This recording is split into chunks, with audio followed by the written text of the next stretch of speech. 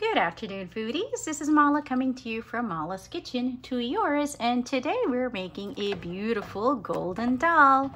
I'm using here, this is called a yellow split peas, and in this little pot here I've got 1 cup of split peas soaking, and it's actually bubbling away in about, I covered it in about 2 inches of water. And then next I'm going to add some aromatics to that. Now let's take a look at these babies over here, these aromatics. And let's go through and tell you what they are. Over here, I've got 1/4 of 1 large white onion that's finely chopped. I've got over here 1/2 of a tablespoon of pink salt. I've got here, which is 1 teaspoon of madras curry powder, 1/2 of a teaspoon of coriander powder, 1/2 of a teaspoon of turmeric powder, and 1/4 of a teaspoon here of garam masala that my mom made. In addition, 2 small garlic cloves and 2 whole hot peppers that I'm going to add to this beautiful golden dal. And let's try to get these puppies in. Here we go. We're going to go in with the salt. Next, we're going to go with the curry powder, coriander, turmeric, garam masala, and we're going to finish with the onions, the garlic, and the hot pepper. And now we're going to leave these to come up to a boil. I'm going to give this a little stir. Gonna let this come up to a little bit of a boil, and gonna let this cook until the grains are very smooth. And then we're gonna get ready for a tardka, or rather seasoning of this dal when it's done. And let's take a look at our dal. It's still doing beautifully. Let's take a look. Oh yeah, those grains are breaking up nicely. You can see all that beautiful color. Let's see. Yep, still, it's almost there. Just need to get it a tad softer. And then we're going to make some magic happen here in this spot. Let's go. There we go. How beautiful does that look? Yep. There we go. And ta-da! It's time to get those grains all mashed up, and I've got here, I don't exactly know what the appropriate name for this thing is, but I call it a swizzle stick. You use it, mainly you'll find this stuff in most Indian kitchens, and I've seen my mom use it, my grandma use it, my aunts use it, everyone in the family. And pretty much what you do, it's shaped like a star, so you put it inside of the dal, and you kind of hold the top up firmly with your hands like that, and you give it a little zhuzh like that, and it breaks up the grains beautifully. Now you could take the easy way out, which sometimes I do, and simply use an immersion blender, and you get the same effect. But I think this is so cool, and I love quite a bit of the old in a new modern kitchen. I kind of like to stick to as much of the old-fashioned way as much as I can, and this is actually a lot of fun, so I'm going to keep doing this to get those grains nice and smooth. And by doing this also, it melts up, it crushes up that garlic that we put in there, it melts up that onion, it kind of smashes a bit of those hot peppers also that we put in here, and it just smoothens out everything beautifully. So this still has quite a bit yet where to go, but as you can see, some of those grains are nicely broken up. See that? There we go. Yep. Still has a little bit way more to go though. We still got to get that going, so let's do one more. There we go. Let's take a look and see how that works. Yep. Swizzle, swizzle, swizzle away. Swizzle, swizzle, swizzle away. Yep. It's doing its job. gosh, that beautiful golden color. Oh, I love lentils. Dhal is my best friend.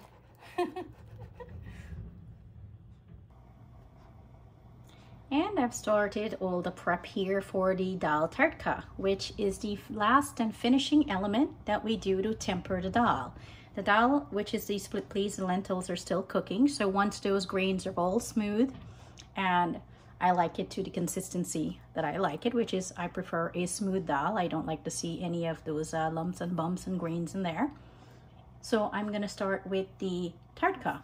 So for the tardka, what I have here is 3 tablespoons of desi ghee. If you don't want to use desi ghee, which is basically clarified butter, you could use olive oil or whatever means that you think is best for you. I prefer desi ghee because I just think the flavor is that much better. And in here I've got some aromatics. So let's go over some of these aromatics, what I've got. I've got a half of 1 small white onion, thinly chopped. I've got 5 very small garlic cloves that I've thinly sliced. 1 teaspoon of cumin seeds, and that's roasted jeera seeds. I've got 1/4 teaspoon of Kashmiri chili powder. Now that's spicy because I do like things spicy. And I've got 2 small round hot chilies, and that I've basically chopped up kind of rough, and I've kept the seeds in. So that once the ghee is melted and nice and hot, we're gonna go in and add all of those aromatics to it. Once they're all nice and golden brown, that's what we're going to tardka the dal with. And let's take a look at this dal. I went ahead and I added 1 cup of water to this because the dal was thickening up and the grains were not quite smooth the way I would like it. So I went ahead and I added another cup of water to this. So it's been boiling away for about 15 minutes, and as you can see, I've given this quite a bit of this little swizzle here, and I've smoothened out quite a bit. Look at the, pretty much this is the consistency I like it. So most of the grains are broken up and they're to that consistency I would like this. So at this point, what I'm going to do is simply move this over and get ready for the tardka of the dal, or rather the tempering of the dal. So I'm going to put a lid on this, move this over, and I've got here our ghee. So I'm going to melt this up here, and then let's watch this baby go. After this is all melted up, the ghee is all melted up, we're going to go in first with the cumin seeds. So let's take a look.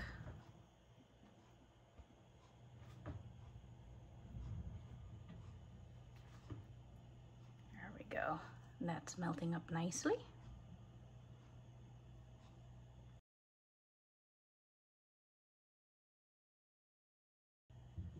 And our ghee, as you can see, is nicely melted. So we're going to go in at this point and we're going to start with the cumin seeds. So in we go. Cumin seeds. Let's get those babies nice and sputtering. Yep, that's what we want. Cook, cook, cook, baby. There we go. Gosh, this kitchen smells amazing. Now, as soon as those seeds start to sputter a bit, I'm going to go in immediately with the onions.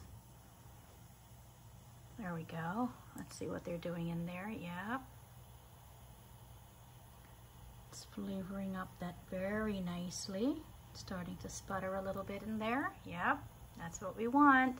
So now I'm going to add in, and of course, using my hands, onions.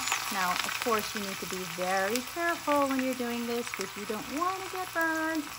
The last thing anybody wants is to get burned. Oh my goodness. So I'm going to go in with the onions.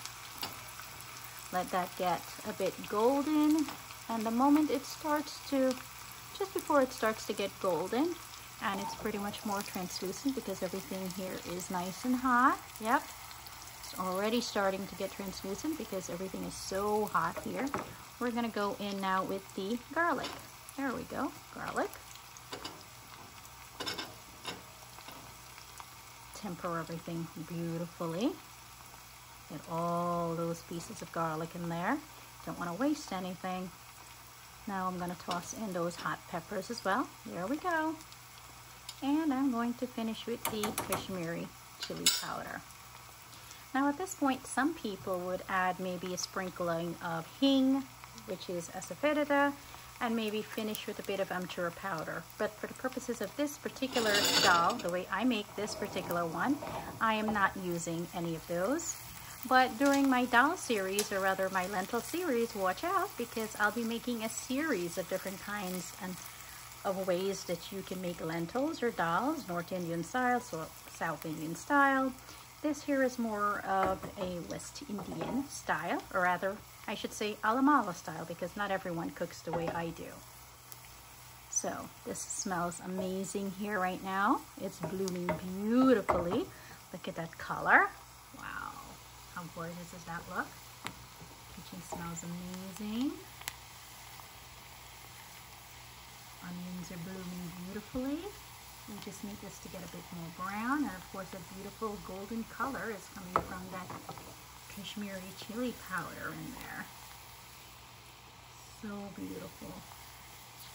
Smells amazing. Wow. Yep. We just need this to get a bit more golden brown. And our Tardka is almost ready. Look at that beautiful color. There we go. Yep, that beautiful golden color. I'm going to take the heat off of this, and it's going to be a little bit of maneuvering. Let's get this out of the way.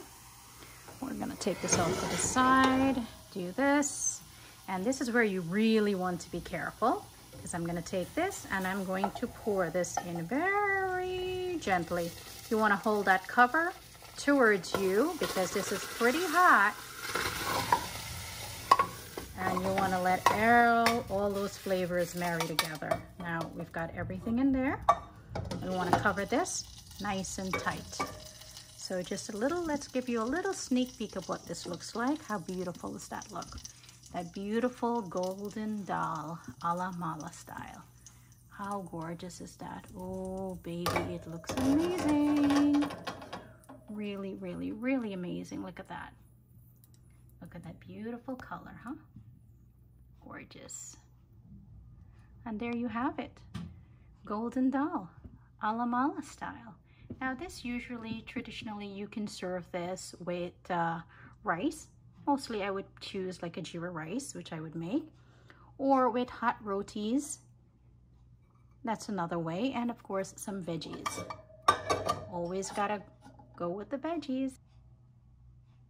And we've got our golden dal all plated up here. And let me tell you what I've done here. You've got our golden dal in a bowl, and I finished that up with a little bit of a dusting of Kashmiri chili powder. Of course, I plated up here with some jeera rice, as you can see. And I dusted the jeera rice with a little bit of also Kashmiri chili powder and some sweet smoked paprika. Finished up the edges with some cooling cucumber, some red onions, which I doused in some lime juice, salt and pepper, and some fresh tomatoes, and of course garnished with some dhania coriander. How beautiful does this look, huh? You can either eat this golden dal with the cumin rice, or rather the jeera rice, or you can serve them with hot rotis and vegetables. So it's, you know, to each its own, whatever stokes your pleasure. Once again, this is Mala coming to you from Mala's Kitchen to Yours, and this is my version of golden dal a la Mala style.